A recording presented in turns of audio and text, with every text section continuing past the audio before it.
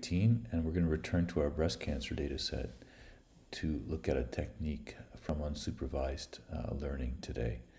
But before we do that, we're going to return to our exploration of sequence alignment, finish that off, and then come back to these slides and talk about some basics of machine learning in a little bit and continue from there. Okay, so I'm going to switch to some handwritten slides now. At the end of last class, we were talking about pairwise sequence alignment between two given input sequences, A and B, say. And basically, we're trying to line up those two input sequences in a way that sort of maximizes its likelihood under some evolutionary model. That boils down to basically matching as many amino acids or nucleic acids as possible.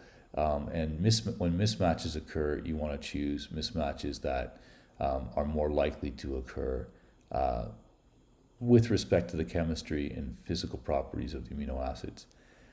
So it matches, mismatches, and then insertions and deletions, or sometimes commonly or collectively called indels, because we don't really know if, in this case with two sequences, whether the insertion occurred, let's say, along this branch, or a deletion occurred along the other branch. So we don't know what was at the ancestor. So we just refer to them as indels. And we talked a little bit about how we could use the PAM matrices as a way to estimate the probability that an amino acid L would flip to an amino acid A over some given evolutionary distance, which would be an estimate of how far those two species A and B are apart. That's what's depicted here. And that's basically where we left off last class. Now here I'm going to use nucleic acid sequences because they have a smaller alphabet and it saves a bit of writing. But in principle, the algorithm I'm going to show works for amino acids with PAM or BLOSSOM matrices. And in the nucleic acid case, you could use something fancier for your scoring matrix, like a Jukes-Cantor-like model. But I'm not here. I've just made up this scoring matrix. It's very simple, just to show the algorithm. So an exact match counts for +2, a transition counts for +1, AG or CT, and a transversion in green here are negative, and they count for -2. I see that I made a small mistake there. I'm sorry, that should be a -2. Okay. That's just a made-up model. It does somehow reflect a little bit the Chimera 80 model of nucleic evolution we looked at last class. All right, so here's our scenario. We have our scoring matrix and our gap penalty. Alpha is along the rows of D. This is what's going to tabulate our alignment, and beta is along the columns. Okay, and we have zeros in this null row, what I call the null row and the null column, and those zeros are actually what's going to allow us to not charge for gaps that are at either end of alpha or beta, at the start or the finish of either of those two sequences. You'll see what I mean in a second. Okay, so the algorithm, this is dynamic programming, is really, really simple to look at, okay? And it says that the ith jth entry of D is equal to the maximum of 3 possibilities. And the 3 possibilities, if I stand, for example, here at D11, let's call this D00, and I can even write that in there just so that we're all on the same page. That's the 00. So here we're at D11, okay, etc. So if we're looking at position D11, its value, D11, is going to be equal to the maximum of D, I minus 1, J minus 1. And so if I'm standing here in the matrix, DI minus 1 is 1 row less and 1 less column. So I'm standing here. So it's this value, which is 0, 0, plus the score of aligning the ith nucleic acid of alpha against the jth nucleic acid of beta. And so that is, in this case here, A versus A, which is a 2. It's a high scoring match, right? A versus A. And so this part of the equation says that it simplifies to 2 for the top guy.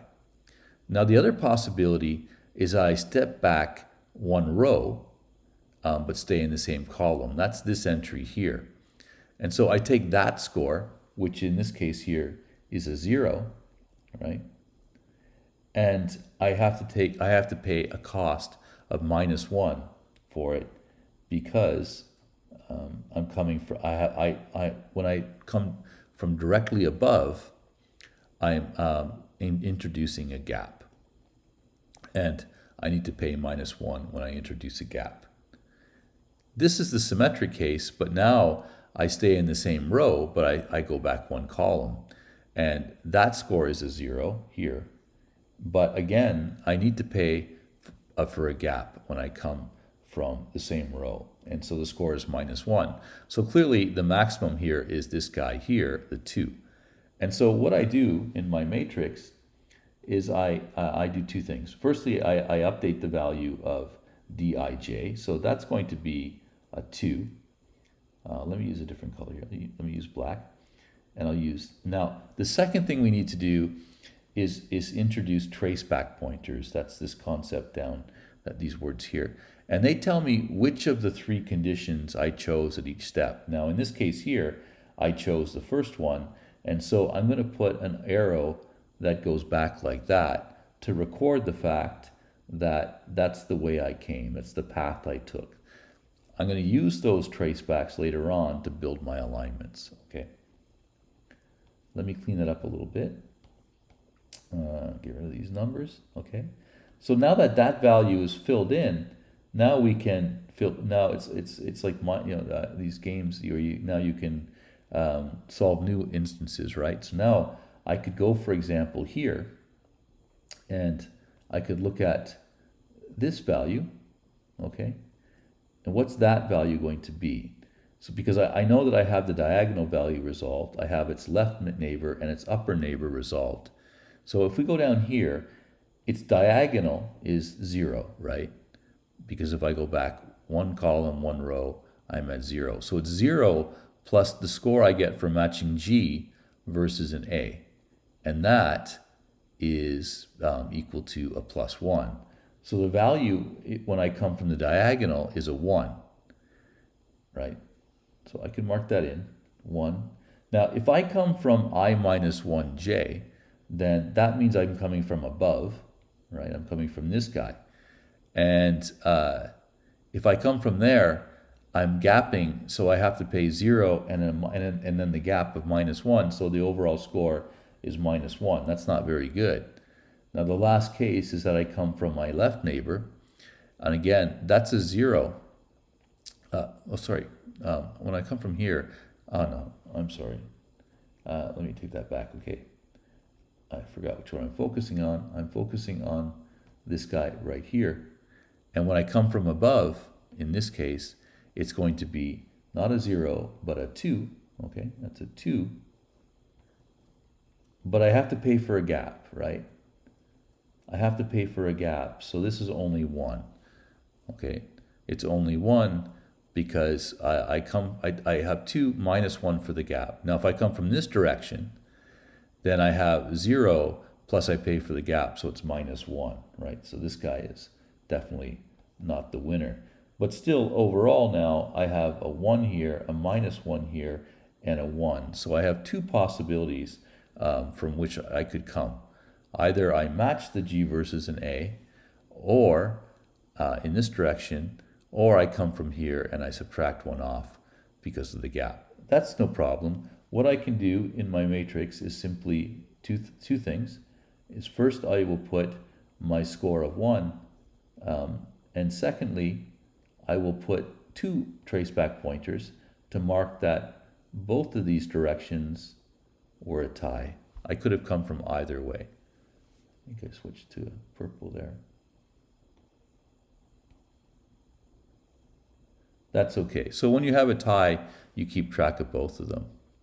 Now I could go over, let's say, to the other ones I could resolve would be either this one or this one. Let's take this one here. This guy is A versus A. So in this part of the recurrence, I have the A versus A, which is a 2 for the score, and a 0 for what I had before. So that value is a 2 if I come from the diagonal. If I come from the left neighbor, of course, I'm going to score +1 after paying for the gap.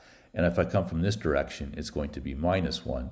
So the best is to come from the diagonal and take the match. And now I'm going to have a 2 in here, and my traceback pointer is unique, like that.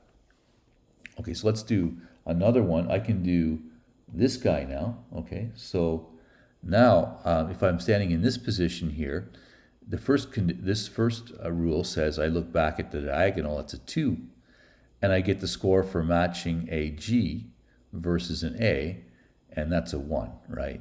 So in fact, this guy would be a 3 according to here, and that's going to be the best because 1 and 2, after I subtract penalties, are both less than 3. So that's an easy guy, and that means that I'm going to put a 3 here, and it's going to give me a unique trace back towards the diagonal. Okay. Now the next guy we might resolve is this guy here. So this is a G versus an A, so it's a 1.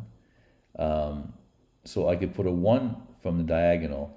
This will be -1 after I pay for the gap, and the upper guy will be a 0. So I'll want to come from the diagonal here, and it'll be a 1, right? And if I come into now this guy here, I'm looking at a G versus an A. I think it's the same case. I'm going to take a 1 uniquely from the diagonal, right? And that's going to be a 1 here. And now we can come back and we can look at something like this guy here, okay? Now, if I come from the diagonal, it's a 1 plus a G versus an A, which is a 1. So that would be a 2. If I come from here, it's a 0 because of the gap. And if I come from here, it's going to be a 2 after I pay for the gap. So it's a tie. It's either this guy or that guy, if I'm not mistaken. So what I'll do is I'll put my 2 in here, and I'll note that there are 2 ways to get to that location with that score. Okay? Oops. That's not very clean. Let me see here. That's a 2. And all right. Okay, a couple more, right? So this is what we do. We fill out the whole matrix this way, right? It's kind of boring. But if I come in here, I look at that guy. It's a G versus an A. So that's a 2. 1 plus 1 is 2. Sorry, G versus an A is a 1, but it's 1 plus 1, so it would be a 2. And then they wouldn't be good because you have you have to pay for the gap. So you're going to get a 2 here, and it's going to be a unique traceback. This guy here, A versus A, if I come from the diagonal, I'll get a 2. Everybody agrees, right? Stop me if I'm wrong. If I look at this guy, that's an A versus an A. That's an interesting case because now it's 1 plus 2 is a 3. So that's going to be way better. And we're going to choose this guy, and now we'll fill that out. Okay, so I'm not going to fill out this whole matrix, but I want to stop right now because you can already see these alignments forming. Okay, so now the thing is, normally you would fill this whole matrix out and then you would use the traceback, but let's start here, okay, and look at alpha and beta. And let's start with this guy first. Okay, so that's a 3. And when I come from the diagonal, it means essentially I took the match of G versus A. So that's a G in alpha and an A in beta, okay? And now I'm at this guy. And because I took the diagonal, it means that I took the alignment of A versus A in alpha and beta, okay? And now I'm back at the origin and I'm finished. And so the score of this alignment, right, is 2 for A versus A, and G versus A is a 1, so my score is 3, right? That's one alignment. Basically, it uses the first part of both of these sequences, right? It's not a perfect match because the G versus A is a mismatch. Now, whoops, I can build other match, at least one more match that has a score of 3. For example, I could start here in my matrix. Where is a good color?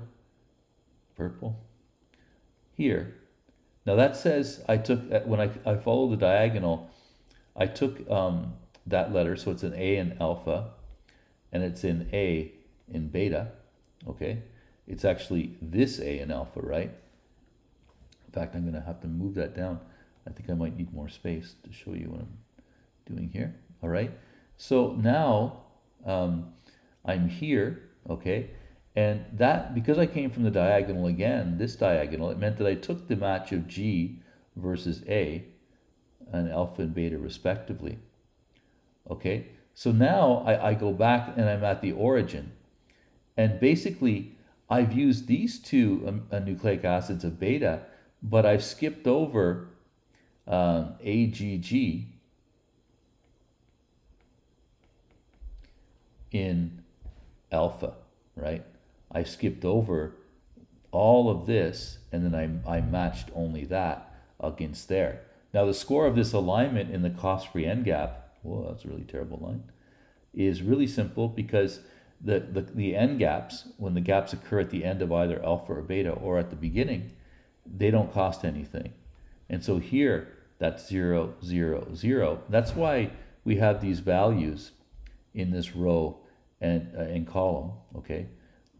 So they don't cost anything. G versus A is a score of 1, and A versus A is a score of 2. And so that gives me an overall score of 3.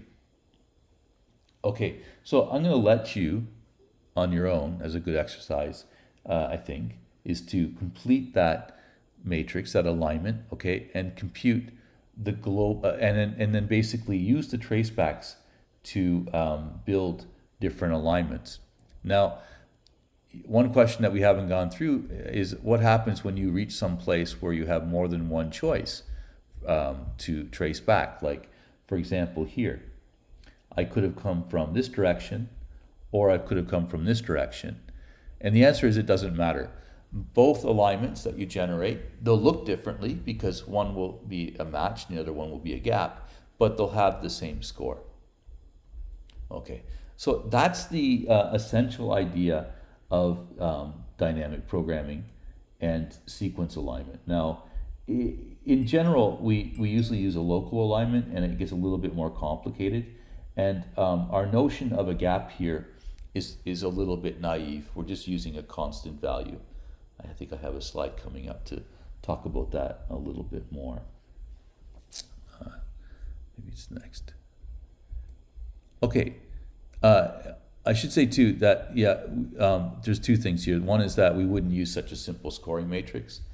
And the second thing is that we wouldn't normally use a simple gap like -1 or -2, some constant. The more appropriate gap penalty that you'll see people use in the literature, and also when you go to the NCBI, is an affine, or another term for that is a linear gap penalty.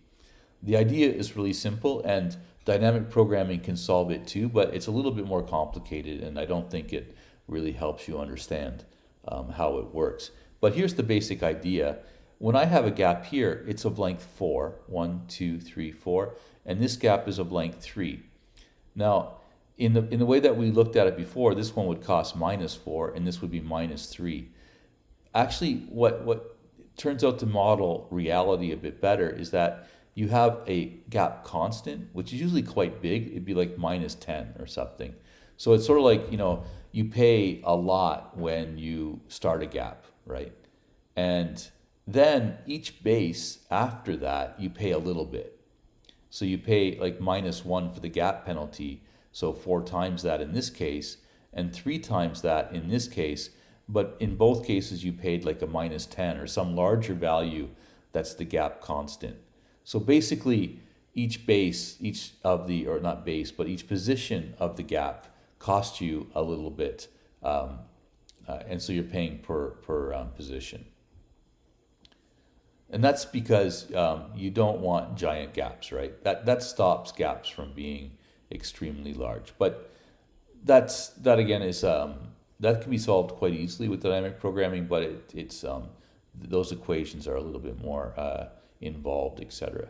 But you'll see with Aki's lab when he covers BLAST is that you're allowed to enter both a gap constant and a gap penalty into your equations, in addition to your scoring matrices, etc. So I would really recommend that you sit down with that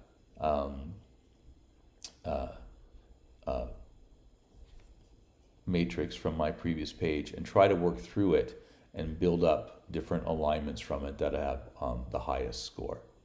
Okay, I'll see you in a few minutes. All right, we're back. So now we want to look at some basic definitions in machine learning and continue to learn there.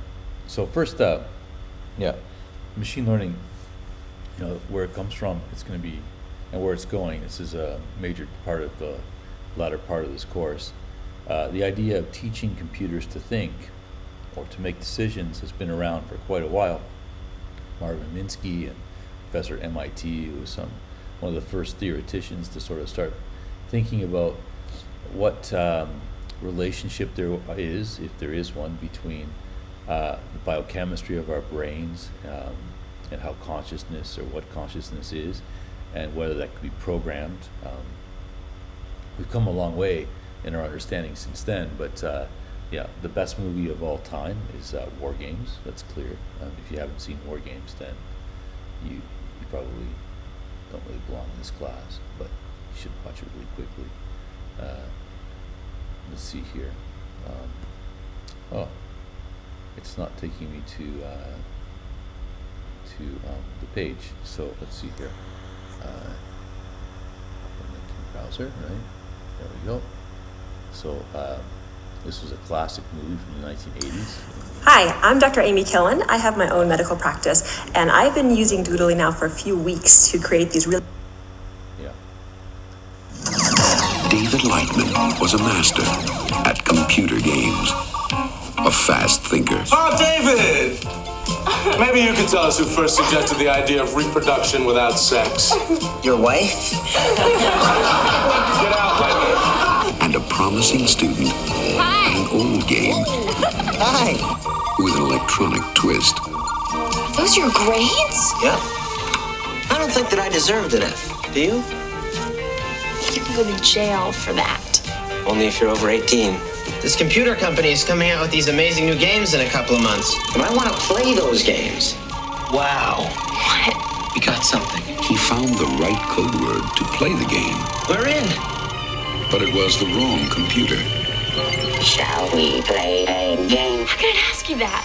How about global thermonuclear war? Fine. All right.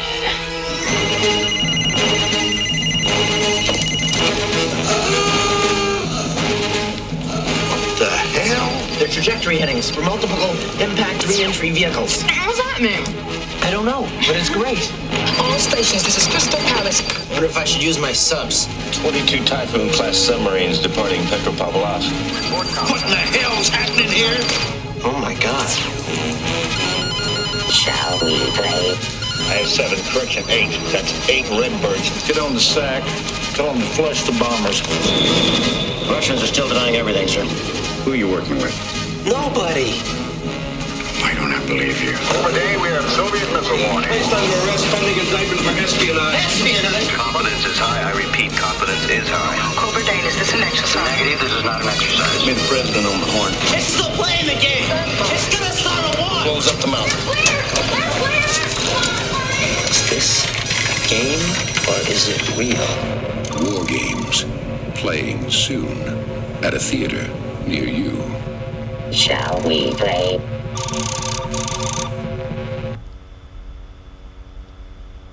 Yes, they cover a lot of territory in that movie. I need to show you one more scene to get my point across here. Once again, it's not working. This was a classic movie from, I think, 1983, or yeah, I guess 83, same year that Reagan was in power and the Cold War was in full swing, etc. Also, there was a TV show called The Day After, or The Morning After, or something like that, which was all about nuclear catastrophe. And sorry guys.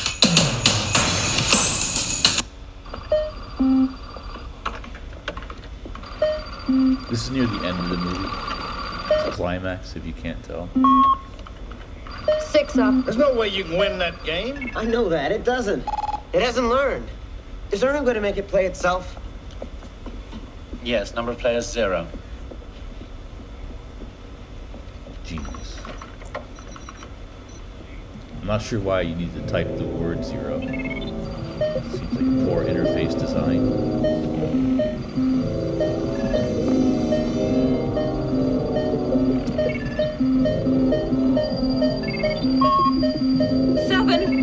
Come on. Learn, goddammit. Yes, learn.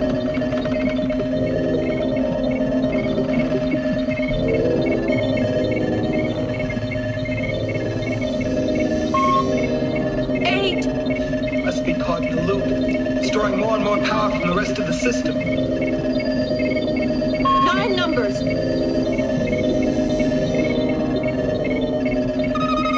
It's got the code. It's going to launch.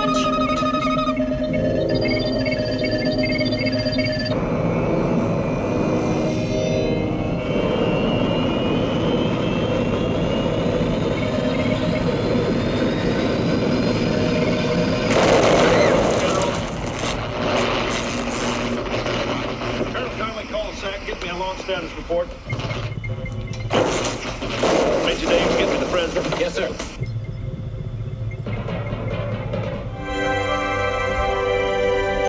Okay, so the point there is that, you know, not only did the computer learn that it was futile to play tic-tac-toe, but actually could abstract to the next level that global thermonuclear war was also futile in the same way that, you know, nobody could win.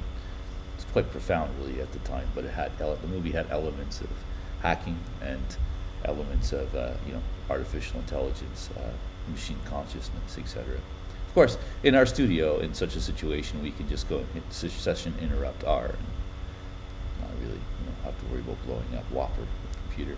And this is my first computer ever. That was back around exactly the same time, when I was about 12 years old. The TI-90 Texas Instrument 99-4A. Clearly, this was before marketing mattered in the computer world. So, yeah, machine learning, that's where all that is going, right? So, there's several different types, and there's supervised, unsupervised, and reinforcement learning, at least 3 types, and we'll talk a little bit about each today. Supervised, the goal is to learn mappings from the input variables x to output variables using a training set of labeled. So it's using a labeled, this is a training set of labeled examples. So our input, the first example would be x1, and we know the answer y1. And we get x2, an example, and we know the answer y2. And we do this, we get like capital N examples and its solution. So we hope that N these days is quite large, and that's you might actually even hear this in kind of the common, you know, media these days, is the idea of big data.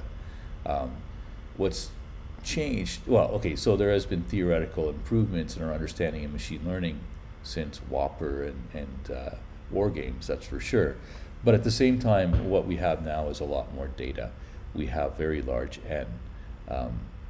This is especially true for companies like Google and Amazon, Facebook, etc., where they're collecting lots of examples of you know, what you do, you know, and what and what the answer is. So what you look at on Amazon, what products, and what you buy, right?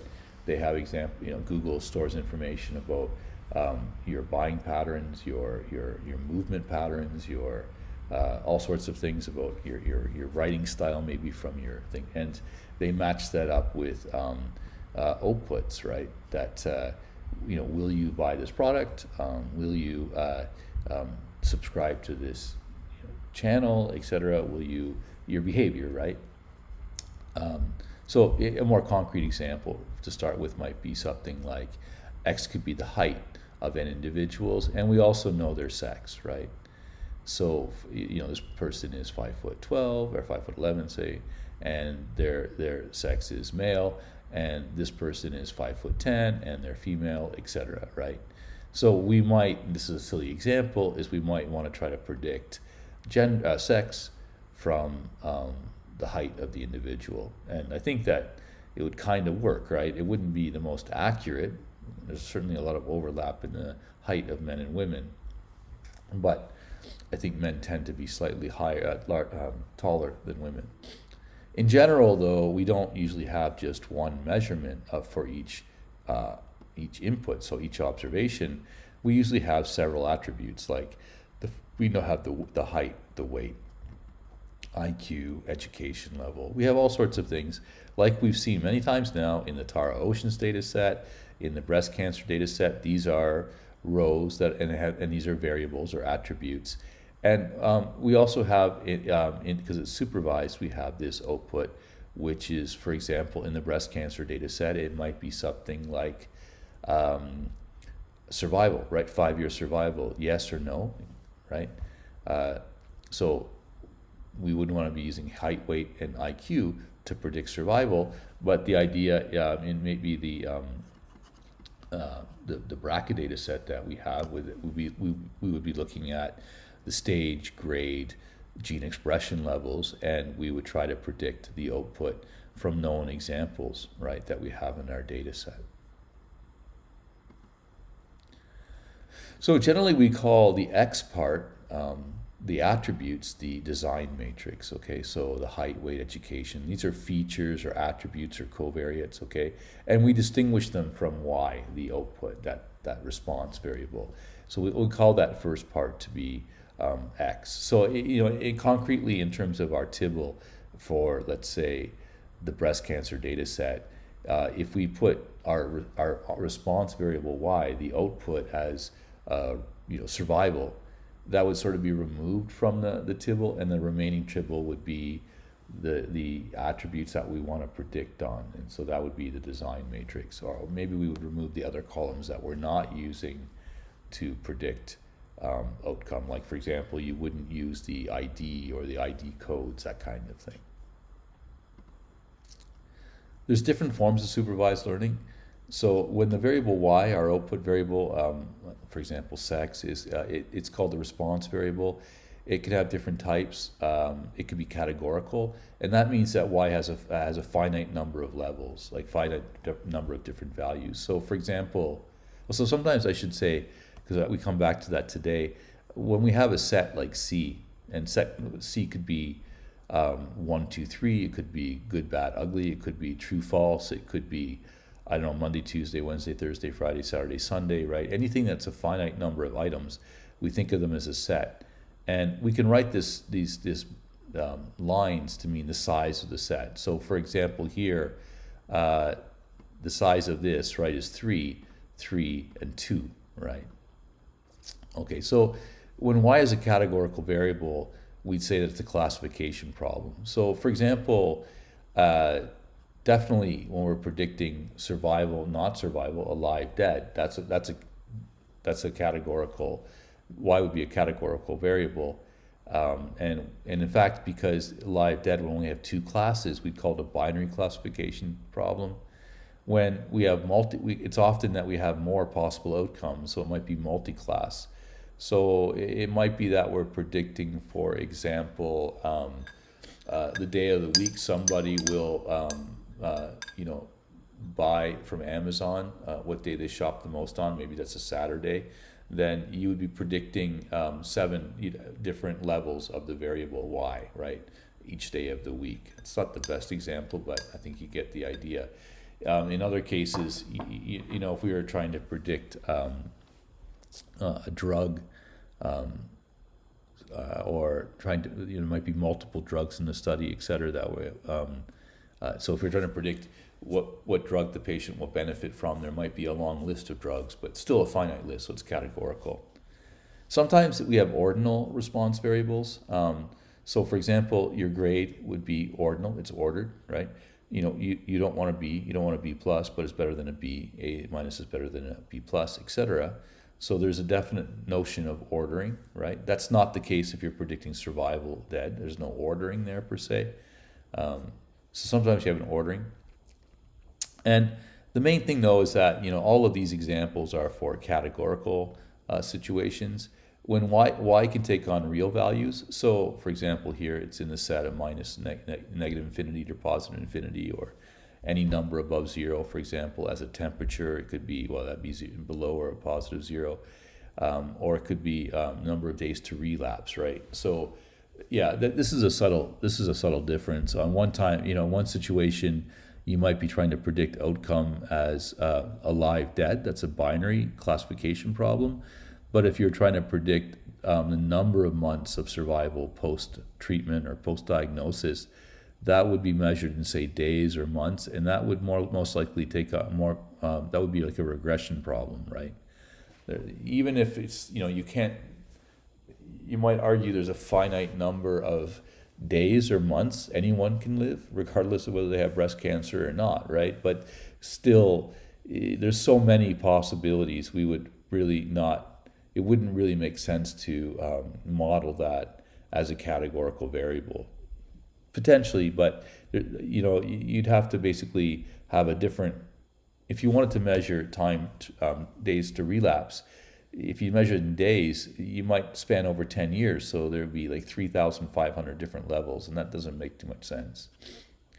Okay, and when y is real, the response variable is real, the output is real, then we call it a regression problem. Okay, this is a fun slide. Here's an example of supervised learning, right? It's kind of a nice example, I think. So here's our training set. There's two. It's expressed in two different ways here, visually and as a matrix, right? So this is your design matrix here. You have different features: color, shape, and size. I think that's the three main ones. So color here can be, what is that? Purple or blue? I guess they're saying. Maybe that's a blue, a purple, a red, a green. I think it's different. Yeah, and you have shape. So you have this square, donut, star, an ellipse, a moon shape, and an arrow shape, right?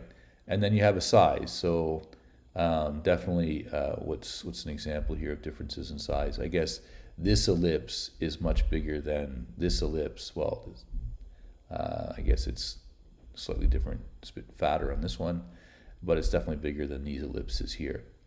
And so the question then is that, you're given examples, okay? This is a binary classification problem because you're either going to put them into this set, yes, or this set, no. And you want to figure out the rules for doing that, okay? So and then that's our learning set.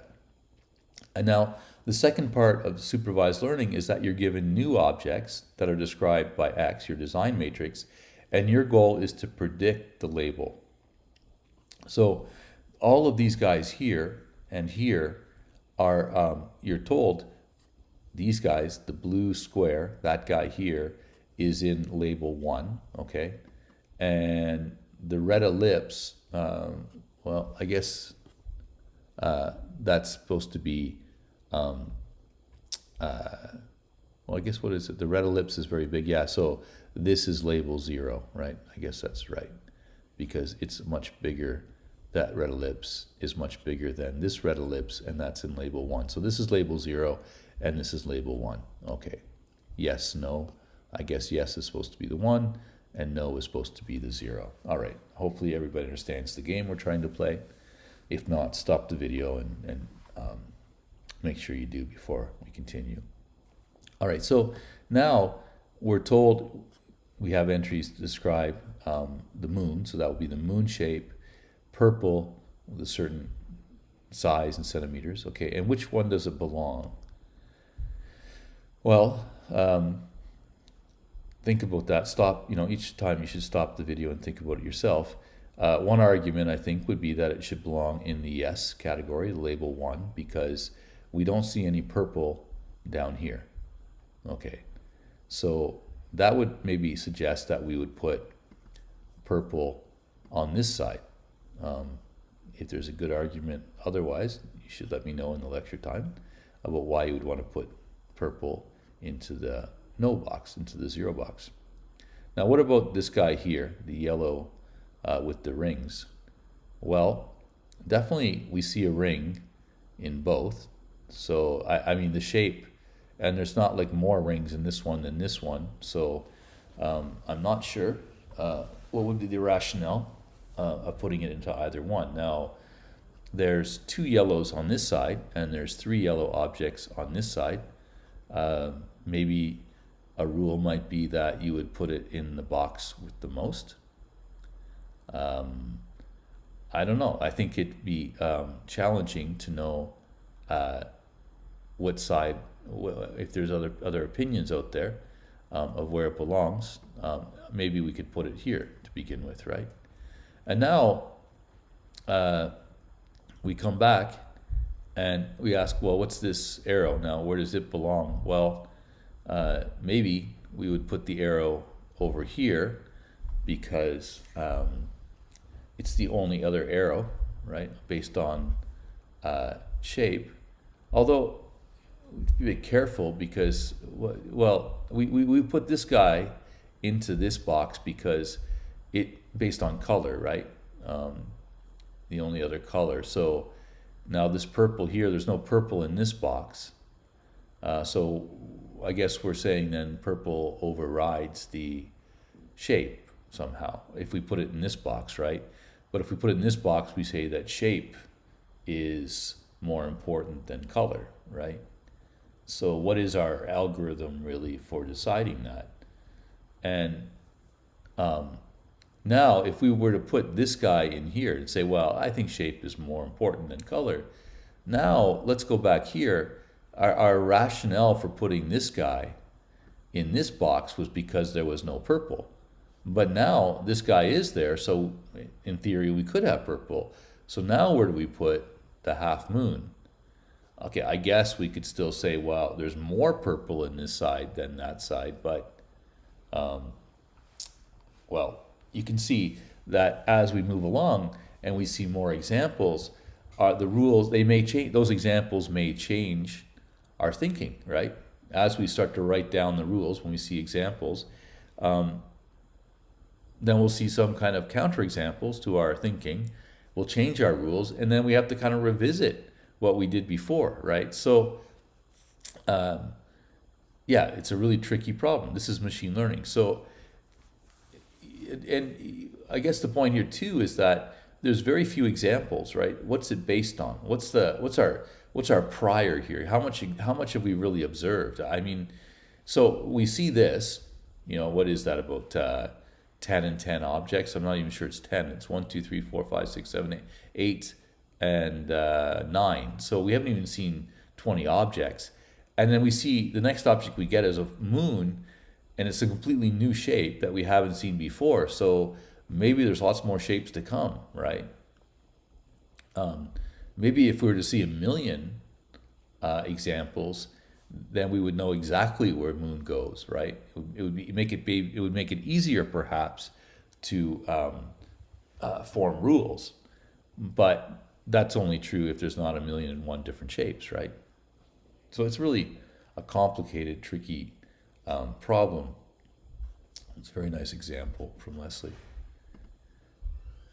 Okay, well, one of the most important tools that we have in machine learning is probability theory. And unfortunately, a lot of students in biology still to this day don't receive nearly enough probability theory. This is not the same thing as biostats or statistics. It sits underneath a good portion of statistics, but it's distinct from statistics in many ways. And it makes you, the more you know about probability theory, the more you're able to assess how rare or how common situations or observations that arise are. Okay, and there's a beautiful website that I would really recommend. In fact, it's on the required reading for part of it, but I would recommend that you spend some time with. This is from Brown University. I need to make the window a bit smaller. Sorry. Let's see if I can fit it in here. Okay. shift it over. This is a beautiful, beautiful website. In general, they have basics of set theory, so probability theory, expectation and variance, chance events, compound probabilities. This is like the intersection and union. It's very, very nice. I wanted to show you today the idea of conditional probability, because this is it's so fundamental in machine learning, and I'm not sure that many of you have seen it. So here's the idea, right? It's pretty simple. So you have some space, right, where balls are falling from the sky. Okay, you can see them dropping down here. And so they fall between this point and they fall between this point. And we sort of have in here 3 ledges, here, here, and here, A, B, and C. And so this means that like A is some fraction of the total space from 0 to 1. So I would say what A is about, well, I can make A, I can make A as big as the whole space. Oh, I'm cutting off a bit. Let me come up here. I make the probability, so I can make the orange space as big as my entire window, and that means that every ball will hit that region called A. So the probability of A is 1. It has to occur. Every ball that drops from the heavens hits probability A. Conversely, if I make A small down to 0, now my probability of A is 0. No balls hit that space. Okay, so I can go here, and now that's back to 35%. Or let's make it a bit bigger. Let's say we can make the probability of A to be, that should be around 50%. That was really good, actually. Now, I can move B and I can move C around too, and I can change their sizes too. So if I make B to be 1, just like A, the probability that a ball hits B is 1, right? And I can reduce the size of B to something very small too. Now, I can ask all sorts of things about the joint events. So how many balls hit all 3? Well, if all of these things were 1, then that's really easy to rationalize about, right? Then all of these guys are 1, then the probability that that a ball hits all 3 events is going to be 1. And the probability is still going to be 0 if they all are 0, right? Okay. But let's put them back to, say, smaller values, half or a third or something like that, okay? Now, the conditional probability, the probability of, let's say, what's the probability that a ball hits B given that it's hit that it hit A when it's like this? Now, let's suppose that A, let's make this A to be, it's too big, let's make it 50. It's still 63, 59, 56. It's a bit annoying that you can't see. So that's close enough. That's about 50 there. And let's make this to be 1/4. So that's going to be, yeah, it's about 1/4. So what is the probability, let's get C out of the way. What is the probability that a ball that's hit, that hits A also hits B? Well, the probability that it hits A is 50%, right? Because if it comes over here, it doesn't hit A. Now, if it hits A, what's the probability that it hits B? Well, because B is completely within A, and B is half the size of A, the probability that it hits both A and B is a half times a half. So the probability is 1/4. So 1/4 of all balls will hit A and B. Now, what is the probability that if I know that a ball is hit A, that it hits B? Okay.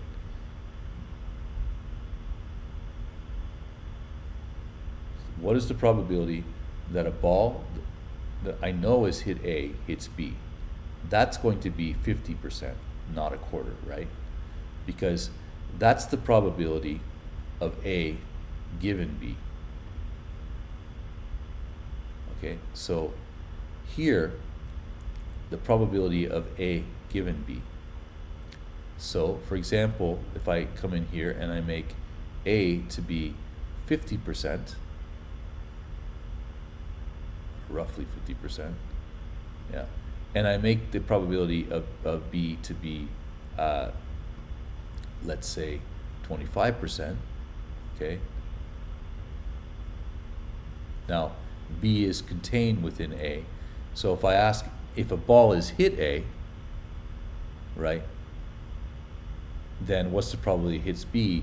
It's going to be 50%. So it's written like the way that we read this equation is the probability that B occurs, the ball hits B, given that, and that's what that pipe means, the ball is hit A. So basically what that does is it throws out all the balls that hit neither of them over here. Okay. Now, what's the probability of B given A?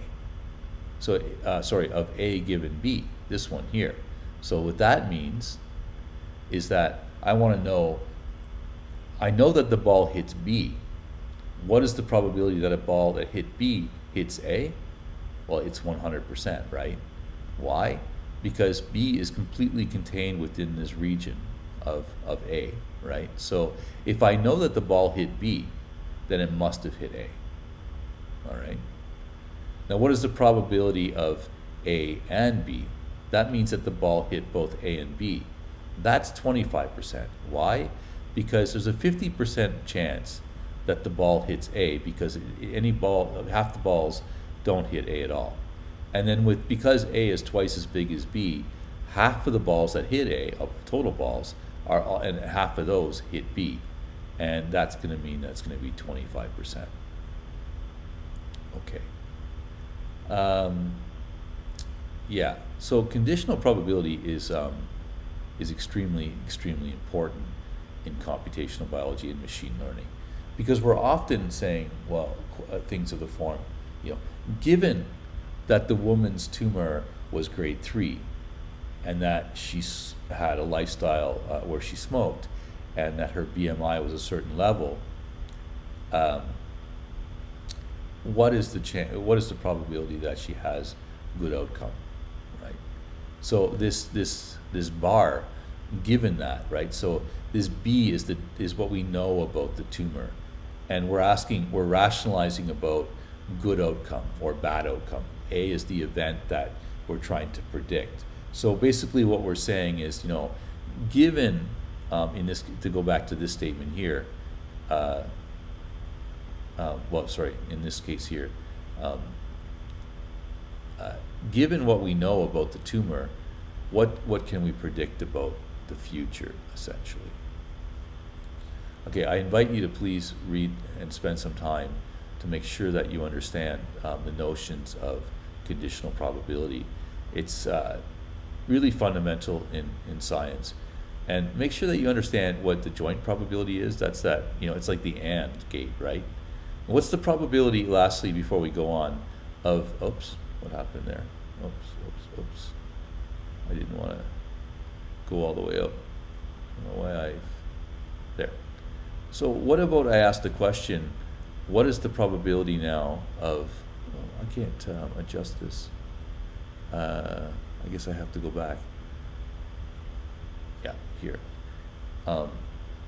What if I ask the question, what is the probability of A or B or C in this example? So this is basically, how does this work again? B and C, I want the universe. If this was, say, 1/3, 1/3, 1/3, what is the probability that a ball hits A or B or C? And it's 1, because there's no way for a ball to fall here. Maybe I'm lying. Maybe there's like a small edge in there. It's not supposed to be there. And of course, if any of these events get more probable, right, they take up more space, it still stays 1, right? And if I make them all the same size, what they line up, then the probability of A and B and C, what's that equal to? Well, it's just it's the fraction of this size, which looks to be about a third, divided by the whole size, and because they all line up, then the ball hits everybody or it hits nobody, and so the probability of the of the or is still 1/3. So the and, or, and the conditional probability. Let's talk about them in class if you aren't sure what they mean.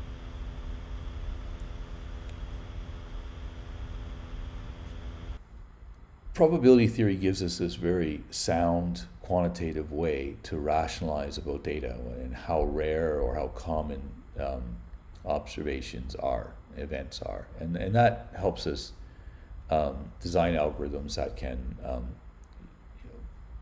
basically predict Y well, and we can understand why it's predicting Y well, and that's essentially what then leads us to what leads to the power of machine learning and the power to assist in our decision making. So we have a training set U, and usually in machine learning, and we hope that that set is large, and that means that we have a lot of examples of the input variables and the output variable, okay? And if we're learning a binary classifier, for example 0, 1, good or bad, on or off, what we're trying to do is basically predict the output variable Y given what we know about that case, right? And all of the previous knowledge U, that's our learning set. So this U doesn't really represent the data of that particular, say, patient. If this is bad outcome, if Y is bad outcome, then X represents what we know about the tumor. So molecular HER2 status, or the patient's lifestyle, or the grade, or clinical aspects, etc. That's what we know about that tumor. What Y represents, for example, good or bad outcome, survival or death. U represents all the other examples we have at our disposal of other women's tumors, their outcome and their stage and grade and lifestyle, etc. So that's our background knowledge, right? And that's what we rely on, is that large data set to tell us how to predict Y from the design matrix X. Yeah, and it should be quite large, right? You can see why we wouldn't be able to do this just on a few examples. Okay, so one thing with the conditional probability is that, you can see right away that the probability that a woman has bad outcome given the state of her tumor and her clinical profile, and what we know, oh, there's a typo there, that should be U. I'm sorry, I made a typo. That should be U, and that should be U. And what we know about other women's tumors, plus the probability that she's good outcome, the other case, given what we know about the other tumors, has to be equal to 1, right? So one of the two cases has to occur. In fact, this equation probably should include another variable in there called M, and we'll come back to this in a little bit, but M is the model of how we take the information about X and combine it to make a prediction of Y. I mean, it's one thing to say that we know the clinical status, or the grade, stage, the molecular status of her tumor, but how do we formally combine that information into a prediction of outcome?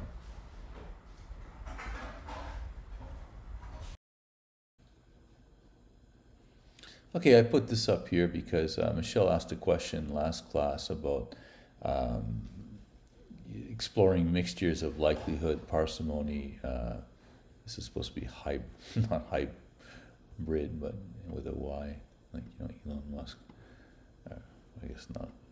It's more pure electric, right? But a Toyota Prius or something, hybrid. Okay, so she asked a question about combining likelihood and parsimony, and the maximum a posterior probability is kind of similar to that, where your decision making is basically of the form when you evaluate the probability of good outcome given what you know about her tumor, not Michelle's, but the patient's tumor, and what you've seen in the past about breast cancer behavior. If that's greater than the probability of bad outcome for the same attributes of the woman's tumor, and well, it should be again a U, not a Y, I'm not sure why I'm making that mistake, then you would choose good outcome. Otherwise, you would choose the other. So, you know, you could think about that on your own here. I put this up as something to reflect on. If you go through this example and you try to assign probabilities to certain events, right? So, okay, so let me give you one example here to start off with.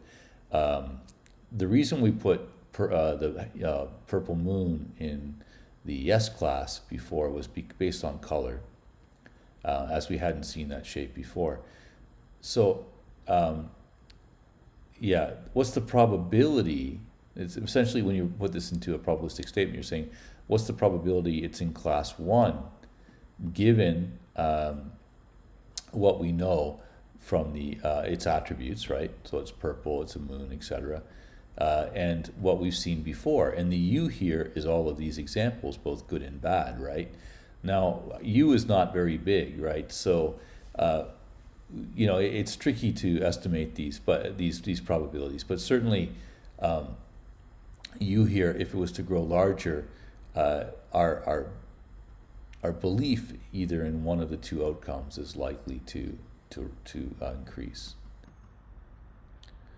Okay, so let's look at a real example of supervised learning. This is from the IRIS data set in R. You probably seen it already because many examples online for R use this data. We have 3 different flowers. This is they're irises, but 3 different irises. So Setosa, I believe this is the versicolor, and this is Virginica. Our goal is to classify these guys. So this is our response variable. Now it's a classification problem because there's only a finite number of different levels that we can choose between. It's not regression. Now the quality here is not great, so I'm going to write this out. There are 4 variables that are measured for each flower. This is sepal length, sepal width, petal length, and petal width. And well, this is just a same thing on this y-axis here. We have the 4 variables, and the diagonal here, each diagonal, it represents just the distribution of that variable. So sepal length has this nice distribution. I guess it looks almost normal. Same thing for sepal width.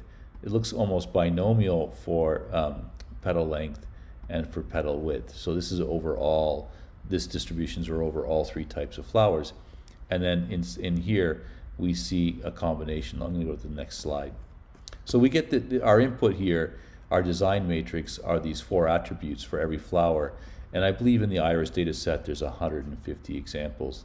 So if I'm not mistaken here, Setosa is red. Green is versicolor. Oops, I should write it the same way. So versicolor is green, and the third one is Virginica. So we could write, yeah, Virginica, that should be enough, is then going to be blue, okay? And hopefully it's big enough here to see. I'll again write here sepal length, sepal width, petal length, and petal width. So the goal here, right, is to eyeball this and ask, can we build a classifier of for each of these types of flowers using these 4 variables? So let's try something first. Let's use just sepal length as a classifier. So if I look at the length of the flower itself on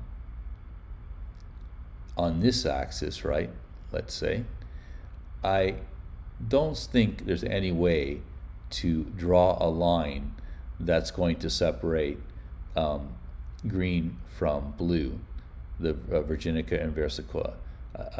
What's it called? The versicolor. Now the red, yeah, I think that you could draw a line about here, and that would separate a lot of the red from the blue, but the green are blurring or smearing across there. So that's not going to separate all 3 types of flowers.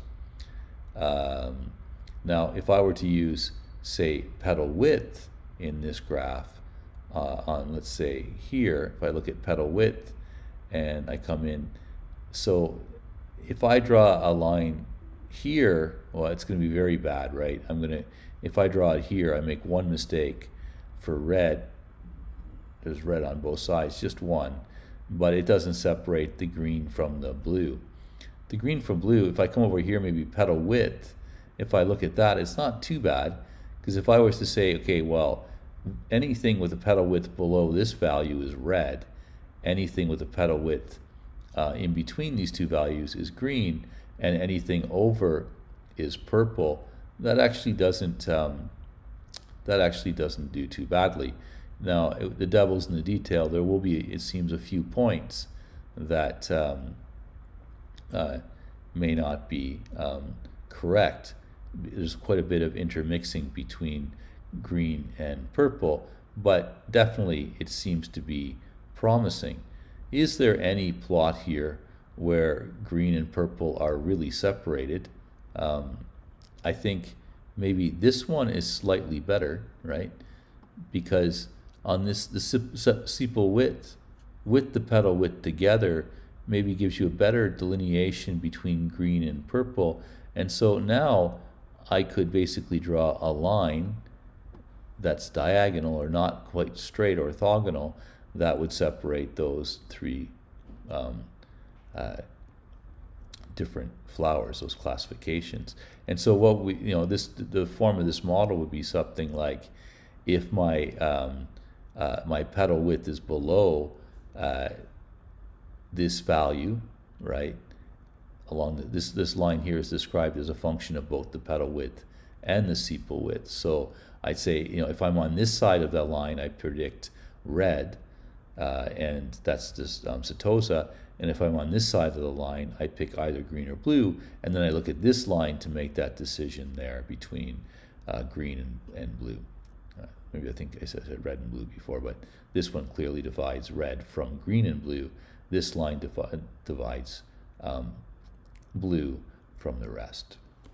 Okay, so that's the idea of supervised learning. So we know what the answer is here.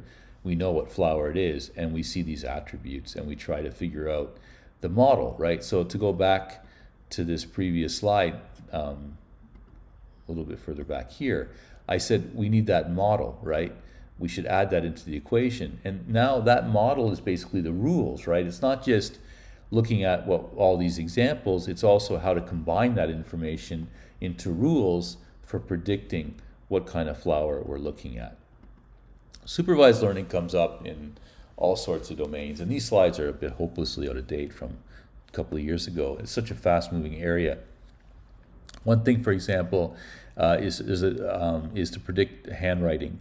So this MNIST data set, MNIST, this I think was produced by the U.S. Postal Office, and it showed it had images of hundreds of new numbers written by different people, that they received, I guess, on letters. And they know the real answer, and they've annotated here 7. So humans have went in and they've decided, okay, that's a 5, and that's a 9, that's a 4, etc. And of course, the post office is interested in the supervised learning here because, in general, they want a computer that can scan the handwriting and tell with high precision what the right number is. And so that data set is often used by machine learning people as a benchmark for their algorithms, so that different people come up with different ideas to try and predict different algorithms, right? Different based on different ideas for reading handwriting, right? Another example is, for example, is automated face detection in scenes. It doesn't have to be a face. It could be a toaster. It could be a car. Especially with driverless cars these days, there's all sorts of issues of trying to pick out everything from animals and people in the street to rocks and bumps in the road to stop signs and other cars, of course. So object detection is certainly a big problem, a big challenge, I'd say. So, everybody's been going around for a long time now on social media, and they basically upload their photos, and often they tag them. That's Facebook nicely offers that functionality that we're allowed to tag people in images and put their name there. They love that because you're adding to their data set of supervised examples. Now they add that row that says, oh, that's Martha, and that's Bob, right? And that goes into their big database, and they use that to train their machine learning algorithms to do facial recognition and identify exactly where the faces are in this picture. And they tend to work very well, as you guys probably know these days. And even your cameras have that kind of functionality in them now too. When you're taking a picture, that it starts to understand what it's looking at, right? Now, that's all classification. We could be using regression, of course, when for example, the variable y, for example, gender is called a response variable. When y takes real values like age, time, temperature, we call this problem a regression. So gender is not one. That would be not a good example. So age, time, temperature. I mean, there's a finite range for temperature, but still they're real numbers, right? So it would make sense to model it as a regression. So typically what we're, usually the response variable is somehow on the y-axis, and each of your attributes, right? Let's say the first attribute would be along the x-axis, the second attribute would be along the z-axis, etc. So you have multidimensional data, right? And that's hard to visualize, but that's the essential idea. And it doesn't need to be a line. We could be fitting with a polynomial or or even exponentials, etc. As you guys probably know from things like COVID-19, we're often fitting data to these different types of curves. Okay, yeah. So regression is super powerful. Okay, so that's basically the two forms of supervised learning. And then what is unsupervised learning? Okay, so here the training set consists only of the inputs, but we don't have the outputs variables for y. So we're not given these things down here. They're hidden from us, or we just don't know them at all. I mean, yeah. We're just given really the actual design matrix X. And the goal is pretty broad. It's, to find interesting patterns in the data. So we might call this knowledge discovery or data mining. It's basically you could think of collecting a lot of information on people's behavior, and you might ask a question like, which people have the same kind of behavior each day? Which people have very distinct types of behavior? It's really kind of an open-ended world. We're not necessarily even told what kind of patterns we're interested in, nor how to evaluate those patterns. So we're not necessarily judging one pattern of behavior to be better than the other. And we're not really even sure what a pattern might be. It could be, it's really pure information, okay? So imagine that you're a patient, open-minded parent, and you have your teenager is explaining to you about how the world works, right? You basically listen to a lot of information that it's on the same topic, right? And as you hear more and more and more, you start to put together some kind of overall pattern of what the person is trying to get across, right? And you sort of learn, not from in a very direct way, but from increasing amount of data, what the pattern is. Okay, so other examples, e-commerce. So it's common to cluster users into groups based on their purchasing or web surfing behavior, for example. And then once you figure out that group, you say, okay, well, all those individuals are surfers, right? Then which might not be obvious from there at the beginning, but or maybe they're all hockey players, or maybe they're all artists, etc. Once you figure that out, then maybe they're targetable for merchandise in that direction. In astronomy, well, maybe you don't know, but there's all these telescopes that are pointed out into outer space, and they're not really, well, it's a massive problem, right? They're studying, they're staring at the sky, which is a million points, or literally trillions of points of light, and it has to basically pick out interesting events. There's no way to systematically go scan through that space by hand. You use AI to detect events that occur in the night sky that don't fit the typical behavior or the typical like trajectory of stars, etc. Right, and that's pretty interesting. That AI technique has discovered all sorts of interesting things, from meteors and asteroids that are zooming past Earth because they have a different type of motion than other planets and stars, to strange, I don't really even know, but all about these things. But events that are kind of supernova type events, black hole type events, etc. Things that change the space in ways that that they're not typically what you see in the night skies or what you're tuned into. Of course, in biology, which I have more familiarity with, we use AI in every way you can imagine to try and learn new patterns, right? In unsupervised techniques, for example. And you're going to see one example today where we tried to learn subtypes using the k-means approach, an unsupervised technique. There's another kind of AI, a third branch, that's becoming more and more popular right now. It's a subject of a lot of research. It's a little bit like, I think, conditional learning in psychology.